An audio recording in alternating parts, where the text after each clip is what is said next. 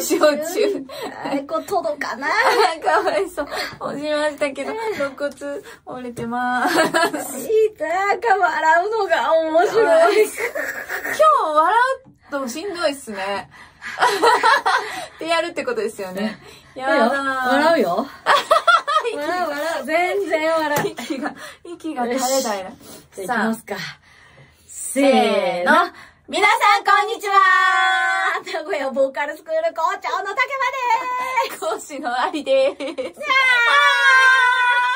ばい校長先生、ただいま、負傷中です。負傷しました。右側ですか？右側の肋骨が、咳でね、喘息、咳ひどい喘息と言われる肋骨折れる。痛い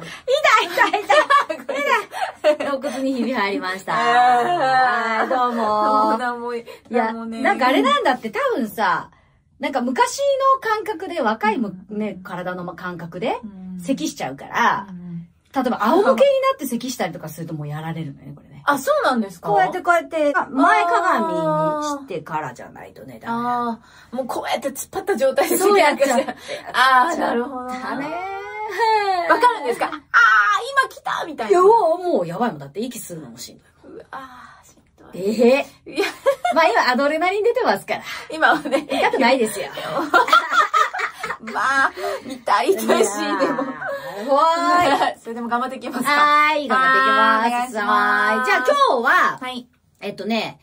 リクエストいただきました。ありがとうございます。ありがとうございます。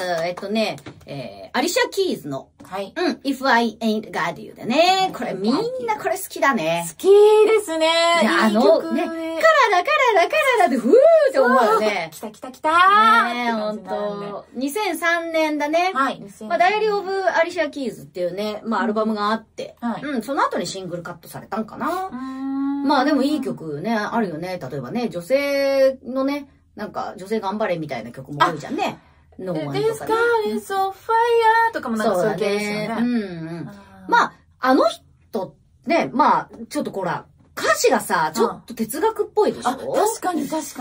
コロンビア大学。コロンビア大学って言いましたけど、コロンビア大学って頭いいんですか？コロンビア大学って、誰か来た。違います。やつが来た。来ましたね。コロンビア大学って多分アメリカの大学の中で4番目くらいじゃない？ハーバード、なんとかかんとか、コロンビアとかそれが。多分そう。すごいですね。頭いいんですね。ちなみに世界のランキングだと、コロンビアって多分10何位とかなんだよ。すごい。で、東大が40何位だからね。あ、そうなんですか。っていうことは、まあ、どれだけコロンビアは、まあ、ね、賢いかっていう感じだけど、すごい。中退されてるんだよね。あ、そうなんですか。もうね、多分ね、音楽活動されてて。大学の時から。もっと前じゃないかな。多分高校生、まあ、ハイスクールの時だと思うけど。でやって、大学生でちょっと売れ出してもそっちに行ったってことですか？まあ、そうだと思うけどね。いいなぁ、羨ましい。そうだね。今だ40歳だね。ですね。まあね、お子さんも見れて。あ、そっか、結婚されてるんですね。略奪愛。知らなかったです。そう、ちょっとショック。まあ。有名な人ですか？誰ですっけ？知らない、わかんないと思う、多分。本当ですか？アリシアが略奪したんですか？確かね、まだ、向こうに妻子がある間に妊娠してると思う。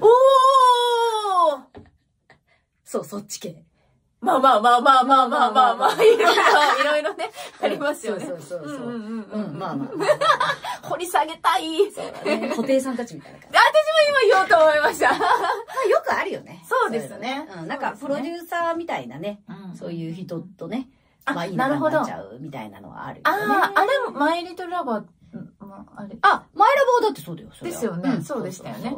小林さんだっけ？たけしさんだよね。たけしさんと、人とようさん。まあ、そうだね。結局なんか大きくはなってないけどね。あの後だって人とよさん違う人。そうですよね。結婚してますもんね。そう。でも、なんか、あれでしたもんね。もうまあ、よくあるよ。よくあるはず。あります。いい。だってパフィーとかもそうでしょ？あれも結局略奪になるんですか？略奪だよ。そっか。ミスチルの桜井さんもですか？皆さん売れると、やっぱね、そういうこともあり、コップンか。そうですよね。まあね、いろいろありますよ。ありますよね。そうですね。はい。で、まあコロンビア大学だからこそって言ったらあれだけど、まあ、なんかインタビューとか聞いててもさ、すごい哲学だしさ。あとね、グラミー賞とかのさ、なんかね、司会とか。あ、司会してるんですか？やってたよ、この前の。あ、そうなんですね。ほんと、これぐらいの服着て。腹出してですか？そうそう、腹出してやってたよ。あ、そうなんだ。あれもなんかすごい、こう、スピーチも、やっぱちょっと哲学的というか。だからまあね、歌詞もそうだよね。だからね。あとは？確かに。この。私は、ちょっと2003年について。しかも、カンペ。完璧ですよ。全然いいですよ。2003年って何があったかなと思ったら、まあ、もうだいぶね、2000年代なんであれですね。私、高校3年生の時で、本当に音楽が、もうちょうど私の青春の時で、知ってますか？明日への扉、アイウィッシュの。わかるよ。あ、わかります相乗りの曲。あれが1位なのかな ?2003 年。ヒット曲1位で。あれもう大好き。にゃにゃにゃにゃ。そうです。にゃにゃにゃにゃ。あれも高校3年生の時に付き合ってた彼をすごい思い出しますね。まあね、音楽とね。リンクしますよね。彼氏ってリンクするよね。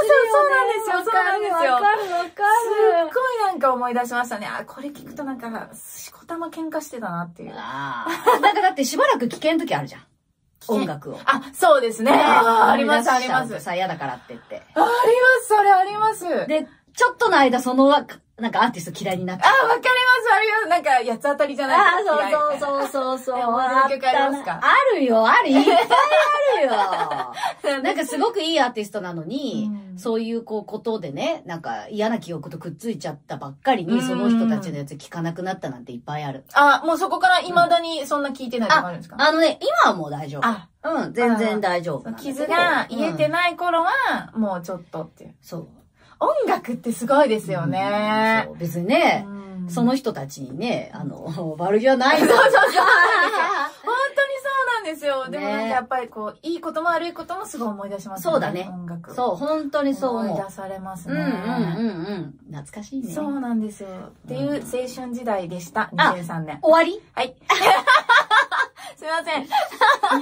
2003年の青春時代でした。そんなこと思い出してたら、なんかって思って、準備時間が終わりました。そうか。高校生だもんね。高校生ですね。高校2、3。もう私だからもう会社員だもんね。そうですよね。会社員とか社会人？ OL してた時ですか？あれいくつの？18ぐらいなんで、28じゃない。30。でもミュージシャンだよ。そうですね。で、歌もやってる。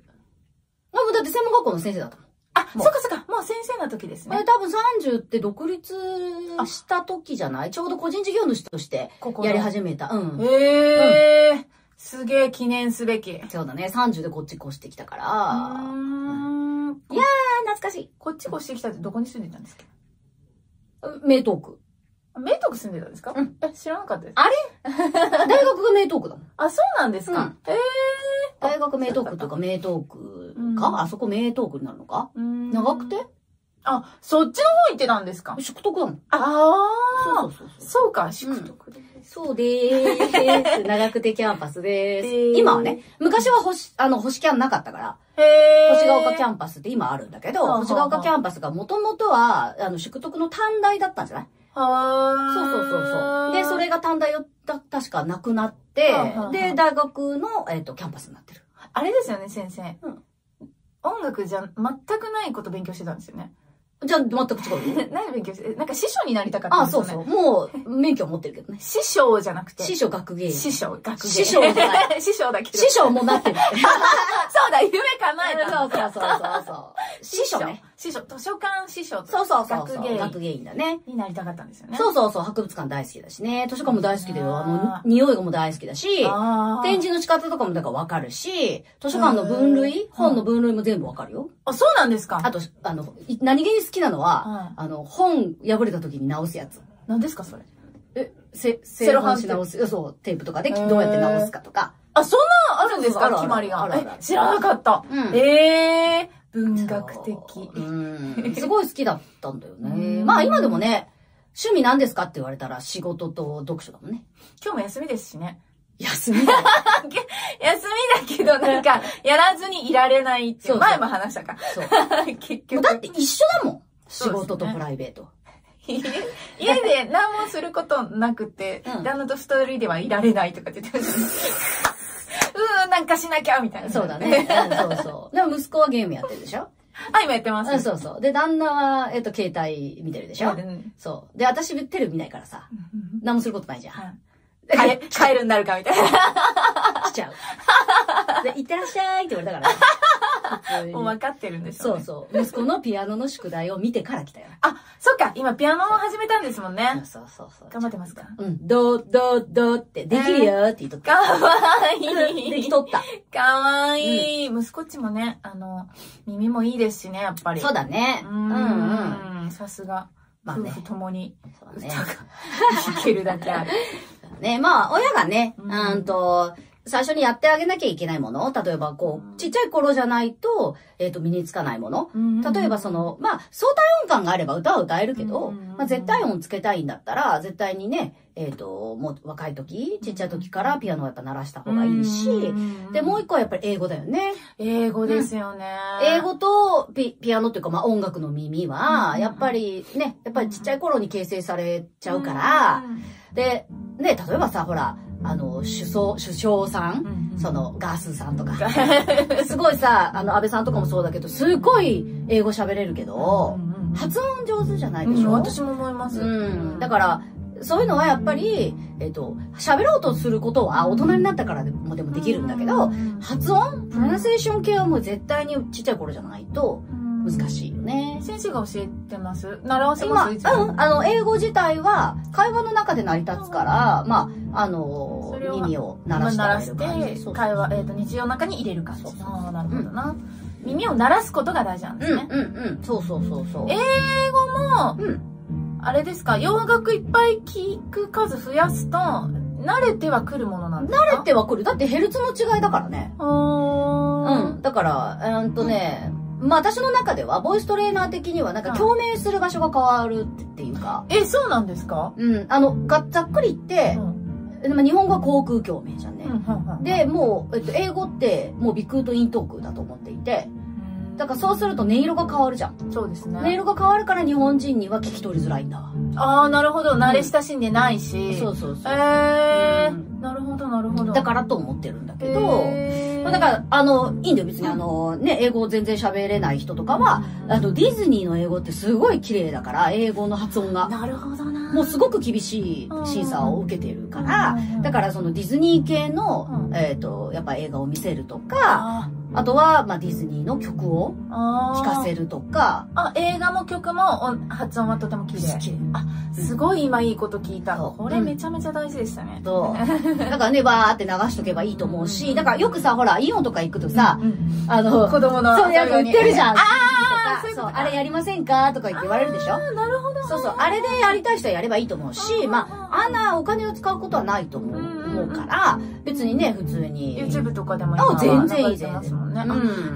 すごいいいこと。じゃあ、ちっちゃいお子さんいらっしゃる方はね、ディズニー系で耳を鳴らす。そうそう、シャドーイングっていうね、やっぱり。シャドーイングですね。その意味はわからなくっても、英語を聞いてそのまま喋れると、なんか何を言ってるかが内容がわからなくてもいいから、耳で、言い直せれれば。なるほど。なんかこういうこと言ったなっていうことが分かって口に出せればいい。そうそうそうそう。例えば私が You're welcome って言ったら、息子は Welcome って言ってるだけ。You are welcome とは言ってない。なるほど。Welcome? でも、いいわけですね。それでいい、それでいい。なるほどな。Welcome って。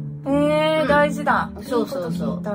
ぜひぜひね、お子さん見えるね、ママとかパパとかはね、ぜひ試してみてください。私もやるシャドーウィング。シャドーウィング。大事です。大事。ありがとうございます。ありがとうございます。なんかすごい音聞こえてきてる。そうなんですか。やっぱ入りますかね。まあ多分ね、ピアノめっちゃね、そこで練習して。アップライトでめちゃめちゃ練習してるけど。激しい音ですね。激しいね。安藤さん。バレスタッフ。就任。言っちゃった。さあ、じゃあ行ってみましょうか。行きましょうか。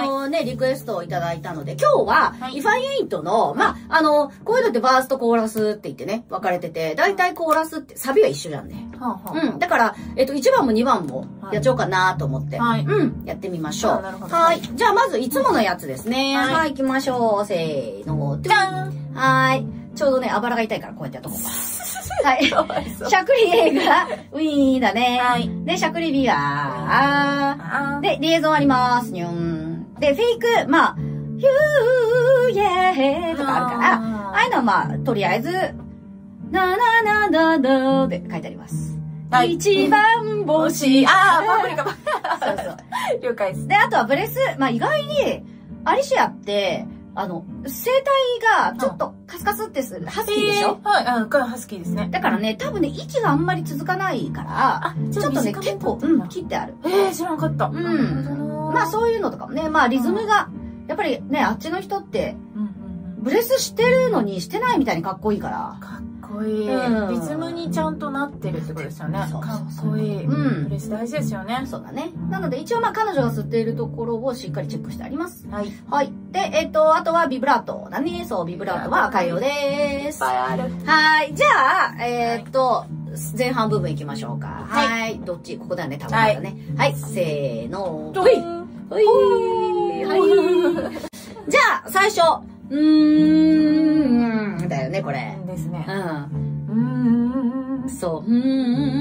で、で、そう。で、できます。そうそう。ここがね、難しいけど、これ見ながら、で、最後、ってなってる。なってますね。そう。で、ルルルルルルルルルルルルってきたら、でしょ。で、で、その後に、チュチューンって言ってるのは。嘘、知らなかった。そのでそのなの。そうなんだ。知らなかった。っ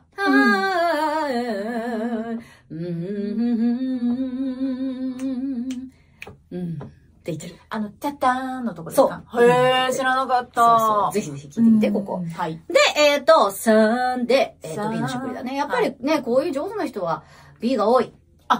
そうなんですか。へー。だから、some people leave じゃなくて、some people leave。some people leave。そうそうそう。で、そうだね。で、3で B のしゃくりして、people leave でビブラートね。leave でブレス。はい。ブレスしとんだ、ここ。で、for the, そう。で、fortune。そうそうそう。で、ビブラートしてブレスね。ここはもうわざとポルタメントして。そう。で、3のでビブラートね。で、people leave just。そう。で、ブレス。for the fame。そう。だから、for the fame はビブラートだけど、fame。for the fame。これを早く。for the fame。一個足りんな。fame。そう。で、ブレスね。で、3、また。people leave。で、ブレス。for the power。そうそう、この word ね、この power が難しいんだね。power、これ難しいですよね。power はこの破裂音だから、そう。power。そうそう。で、yeah。そうそう。で、また星がついてて、ビブラートね。で、ブレス。はい。some people leave just。just と to と to が一緒になったね。just to。そうそうそう。play。そうそう。ね、R だったんだ。play はこうなる。これってそう、play ってそうなんですか？ play。はい。the game。そうそうそう、ビブラートね。で、ブレス。some people think。そう、これ、think じゃ、なんだけど、saying って聞こえるんだわ。think。そうそうそう。だだ。フィジカルね、これ。はい。で、フィジカルなんだけど、普通は、はい、フィザカーって聞こえる。フィザカーセンス。フィザカーセンス。そうそうそう。これまた、これね。はい。そう。Some people think that a physical thing. そう。で、ブレス。ツンね。things。things。で、ブレス。はい。で、define。これが define。で、ブレス。これもブレスあるんだわ。すごい、めっちゃ切ってますね、単語が。結構ある。で、words。そうそうそう。これ B のしゃくりね。で、ブレス。within。で、これまた、星あるじゃん。within an eye に行くんです。within an eye。そうそう。で、an eye ね。an eye。そう。I で、ビブラートね。an eye。で、being。そうそうそう。で、ブレス。the before。で、ブレス。で、バットが、ほぼカッコです。but that。But that, but that life the bore. But that life the bore. そう、life the. life the bore. そうそう、bore. なんだっけ。暇。なんていうの退屈。暇って。ボア。合ってるけどね。そういうことか。ボア。はい。で、sofa。そう。で、フーがフォーに聞こえる。sofa。そう。で、ブレス。of the superficial。of the superficial。そう。of the って言ってるんですね。of the。そう。superficial。superficial。そう。で、ブレスね。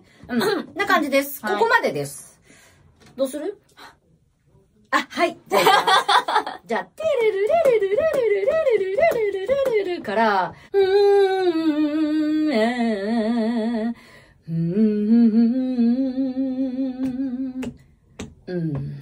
Some people live for the fortune. 2、3。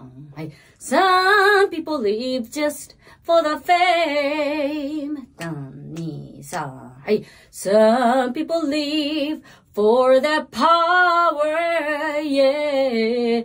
Some people live just to play the game. 2、はい。Some people think that a physical things define what's within, and I've been there before, but that life's a bore so full of the superficial です。と、意味的には、まあ、some people live for the fortune、じゃあ、財産とか、まあ、お金のためとかに生きている人もいるし、まあ、some people、まあ、誰かはね、また、名声のためとかに、ね、生きるって、誰かは言ってると。そう。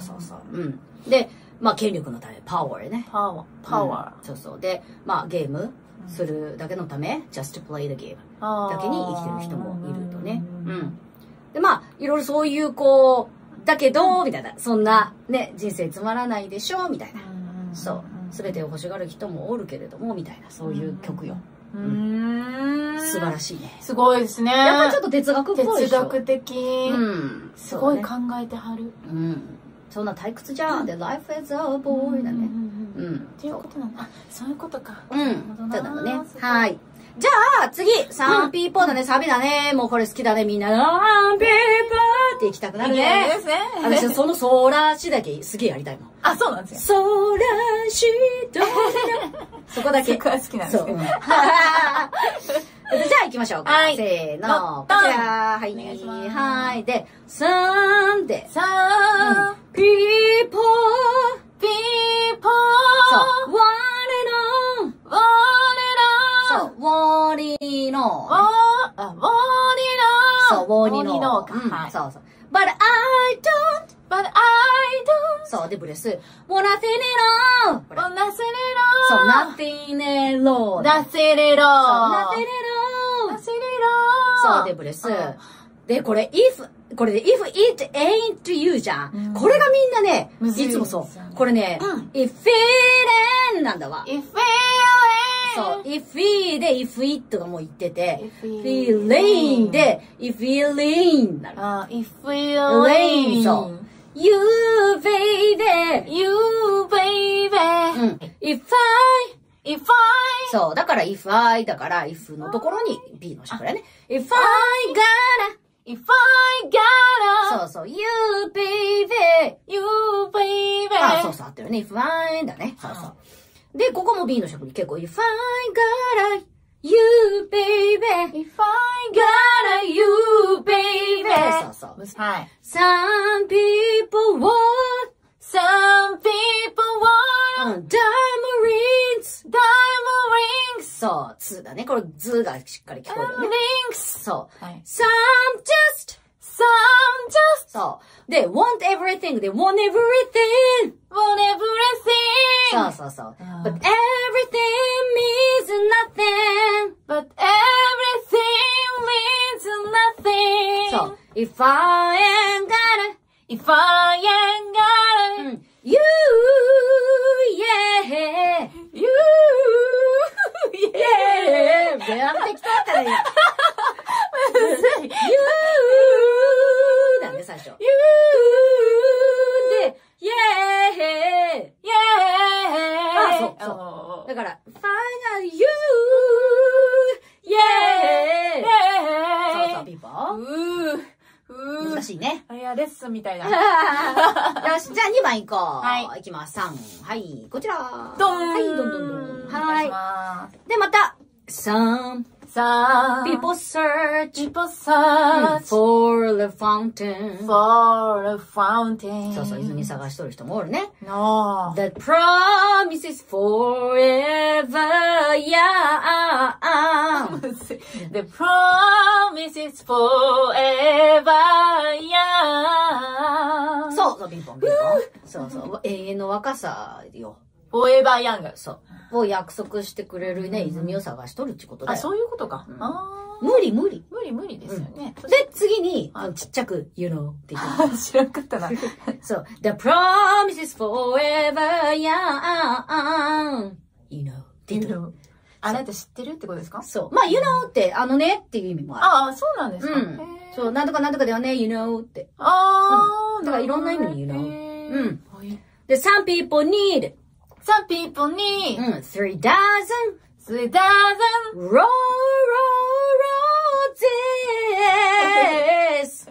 笑っちゃう。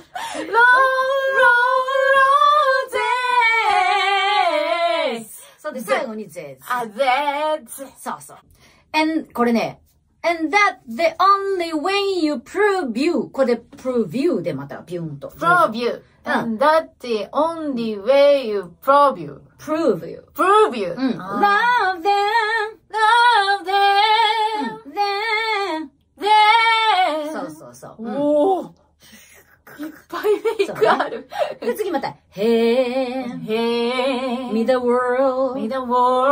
で、またブルース。On a silver platter. そうそうそう。世界を乗せたシルバープレートあ、そういうシルバープレート。渡されてもね、みたいな感じだね。わからん。And what would it be? そう。何がいいかわからん。With no wanna share. そうそう。分かち合う人がおらんのね。With no one who true.No one who chose. そう。で、ここで息すとんだ。そう。Leakes for me. そうそう。大事にしてくれる人おらんのにさ、つって。別にシェアする人もおらんのにさ、そんなお盆でさ、銀渡されても知らんし。なんか、切ない。泣きやりまあ、そういう方のものが欲しいわけじゃないんだよねっていうことでしょ。なるほど、なるほど。本当に大切なものって、みたいな感じですかね。そう。ダイヤとかね。もう渡されてもさ、別に、違うんだ。そう、私には意味ないと。なるほど。それよりも大事なのはあなたですっていう。だから、あなたを手に入れられないんだったら、そういうものすべて、なんか別に、必要ないものなのよっていうことだと思う。なるほど、なるほど。なるほどなぁ。へぇ。すごいね。すごいですね。2003年。そんなことを考えてたんだ、若いのに。ね。すごいですね。でもさ、なんかさ、気持ちはわかるよね。まあそうですね。なんか全てを投げ打ってでもさ、この人と一緒になりたいと思った時あるじゃん。今考えたらさ、いや、ダメだろうっていうような人みたいな。ああ、そうですね。そうですね。恋は盲目とも言います。そう、本当に。冷静になって考えてみたら、あの時行かなくてよかったみたいな。そうなんですよ。で、友達とかがそうしてると言えるじゃないですか。自分だと歯止め聞かないですよね。聞かない。だからもう私はね、生徒にいつも、こうね、どうしたらいいですかって相談を受けるときは、もう好きなようにやりなさいって言って行くとこまで行けと。もう、自分が結局納得しないとね。そうですよね。そう。自分の人生だからね。だから自分が納得して、もういいやって思うまでは、やっぱり追いかけ続けるべきだと思うし、よくね、なんか追いかけてる方が幸せだとか、追いかけられてる方が幸せだとか言うじゃん。ね、もう、そんな、どうでもいいの。もう自分が満足しさえすれば。確かにそうですね。やりきって、もういいって思えばいいんですかね。そうそう。だから結局結婚したってさ、別れることもあるわけでしょ。そうですよね。ということは、結婚する前の付き合ってる人たちってみんなだから成就しないわけじゃん。あ、そうですね。そういうことだ。でも、だからみんなこう別れるわけじゃん。だからね。だけどさ、考えてみたら結婚してもダメになることはあるわけだから、じゃあ結局、なんか、永遠の愛なんてじゃあどこにあるのっていう話だから、ってなると、好きなように。そうですね。そうですね。結果。わかんないですもんね。何が正解かなんてわかんないです。わからない。結婚して永遠手に入れたつもりになってても違ったりって、そう。よくありますそう。やっぱり結婚がゴールっていうのはね、やっぱり女の人的にね、なんか後ろ盾がやっぱりできたらさ、やっぱね、やっぱ全然こう、なんていうの、生活の張りが違うというか、今までね、一人で女の子で頑張ってきたものがさ、やっぱり男の人で守ってもらえると思うと、やっぱりそれはそれでね、パッて張りが出るんだけど、それがゴールになっちゃうと、結構ね、そっからが大変。そうですね。ね確かに。タイムリーいろんな話。な感じです。はい。はい。じゃあ、もうこれ終わったもんね、こっちね。はい。じゃあ、some people search か。じゃあ行きますね。はい。はい。で、いくよ。はい。Some people search for a fountain. The promise is forever young. You know. Some people need 3 dozen roses. And then the only way you prove you love them. Hand me the world on a silver platter. And what good would it be? Dun, dun, dun, with no one to share, with no one who truly cares for me. Some people ってくるね。びっくりした。いかない。ドキドキした。じゃあ、いいですね。最初からいきますか。はい。自信ないな。フェイク。ああ、そうか。考えていたより難しいかった。こっちはいける。そうですね。じゃあ、みんなだったら突然入ってきます。そうしましょう。はい。じゃあ皆さんでつるっといきまーす。リルルルルルル。まあ、はいいか。行きましょう、じゃあ。はい、じゃあいくよ。1, 2, 3. Some people live for the fortune. Some people live just for the fame. Some people live for the power, yeah. Some people live just to play the game.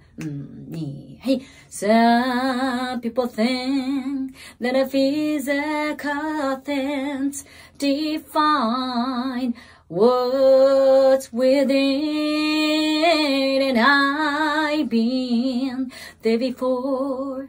But that life's a bore, so full of the superficial. Some people want it all, but I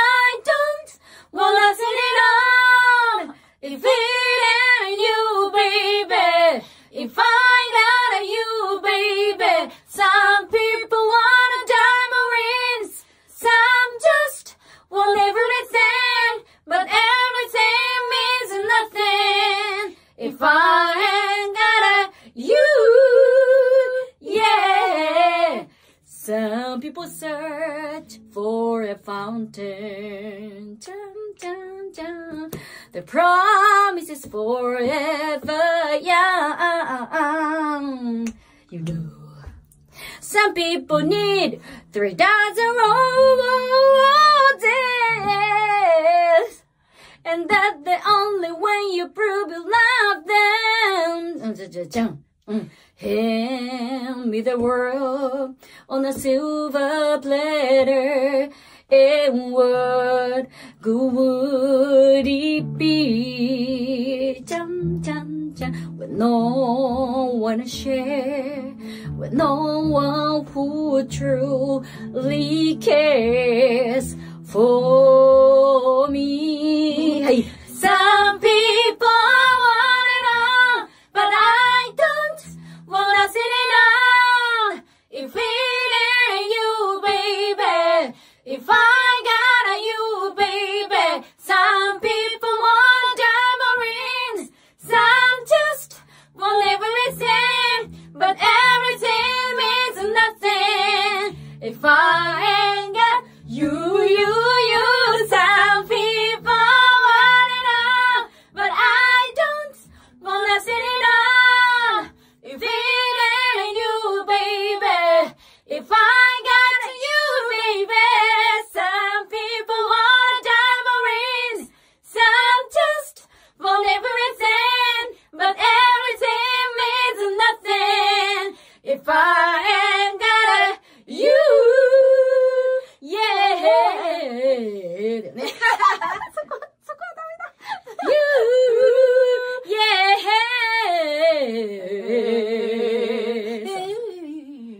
ここがね、早くね。You, yeah.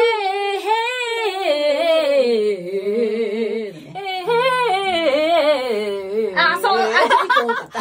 すごい。これが早くなる。You, yeah. すげー。ここはちょっと結構練習入れますね。そうそう。これはね、こういうのってどうやって練習するかっていうと、一個一個音で。やっぱり日本にはこういう早く、なんか音を渡るっていうことがないから、まあ、いろいろレッスンの中でもね、いえーとか、早く、音を分割できるように練習して、その中で、イエーってやっていく。そうするとできるようになるかな。なるほど。はい、ってな感じです。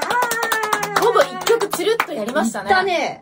やる予定なかったのに。歌っちゃいましたね。で、行きたくなるもん。行きたくなる。止めどころないですもんね。ない。いや、楽しかったです。サビだけ。そうだね。ここのフェイクとかもね。2回目、You, some people want it all. おー、かっこいい。You, baby. I got you, baby. Some people want a diamond. Some just want everything, but everything means nothing. But I got you, yeah. すげえ。それライブバージョンとか？あ、そう。なるほど。ライブバージョンとかっていうか、まあ自分で作ったりとか、ライブバージョンみたいな。Some people, what? とは言ってる。すげえ。あ、そうなんですね。そう。で、自分でフェイクも作れるぐらいに。そうだね。みたいな。あ、そう、最後あれがね、Fine got me with me, baby. Nothing in it. Oh, world don't mean anything. You gotta. なんですね。時が止まった。止まったね。うん。あんな感じですよ。すごーい。はい。難しい曲ですけれどもね、ぜひゆっくりちょっとね。そうですね。やってみてください。お願いします。はい。ということでですね、今日は2003年。2003年。はい。そう、if I ain't got you。ね、ain't っていうね、言葉やっぱ私たちにはあんまりね、馴染みがないけど。そう。まあぜひ練習してみてください。はい。で、コメントもいつもありがとうございます。この前4人のやつやってね。やりましたね、女子会。もう大変なことになっとったけどね。まさか。まあでも編集も大変ですよね。まあそうだね。朝の7時までかかったけど。うそー！あー、すいません。で、なんか4人で歌ってほしいって書いてあったね。4人で歌ってほしい。でもだって、ともちゃんはね、そうですね、今、黒猫はちょっと。ね、ともかは今はもうね、歌の世界から足洗ってますから。シャバに。まあね、3人とか。まあみんなね、他の先生たちとか呼んでやってもいいですよね。そうですよね。男の先生もいますからね。そうだね。はい。ぜひぜひそういう企画とかもね、いただけるととても嬉しいです。はい。またお待ちしております。はい。ということで、今日はお二人だった。今日は2人でお送りいたしましたがね。はい。はい。またよろしくお願いします。はい。次回会える日まで。せーの。ありがとうございました。またね。肋骨が早く治りますように。あいたた。